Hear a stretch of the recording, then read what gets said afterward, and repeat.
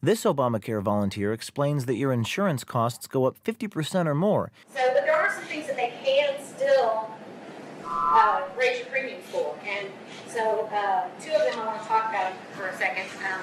One of them is smoker status. So, and that's a pretty hefty fee that you're going to have to pay if you're a smoker.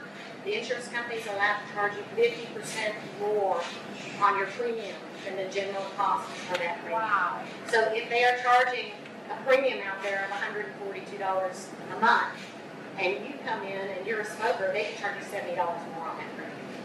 So if you are a smoker, now's the time to quit before you go onto the website and answer all the questions and fill out the application. So I'm a smoker myself, so I feel this pinch as well. Not only the taxes I pay for my cigarettes, but also my health insurance is now more expensive. Yep. But that didn't stop the federally funded Obamacare navigators from counseling us the importance of defrauding the government by lying about your smoker status to lower your premiums. One question. They have, I don't know where it said something about if you smoke or something like that. But I really don't smoke. I may lie because your premiums will be higher. Okay. But don't tell them that. Yeah. Don't tell them about that. Yeah. One navigator even told us that she lies all the time. But don't tell them. I always allow mine. Okay.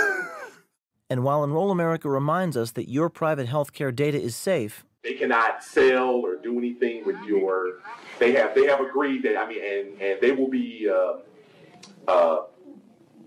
charged the fullest extent of the law if they are found to do anything with your information. I mean, they're gonna do some time, and there's gonna be some heavy fines done to ensure that all the security that all the information that you give them is secure.